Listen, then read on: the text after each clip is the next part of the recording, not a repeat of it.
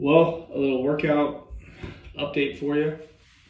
Last week I actually had to take a week off from lifting, so I did something on my shoulder up here bench pressing. So I had to look up, proper form and grip on the bench press, and made sure I took the bench press down just a little bit. I think I was using just big weights and stuff, so I had to just take that down a little bit, make a little tweak, but got right back on it yesterday. Blasted biceps, got chest worked, deadlifts and squats, and we'll keep pushing forward, because last week, I know during my week off from working out, when I took like 5-6 days off, it was terrible. I couldn't stand it.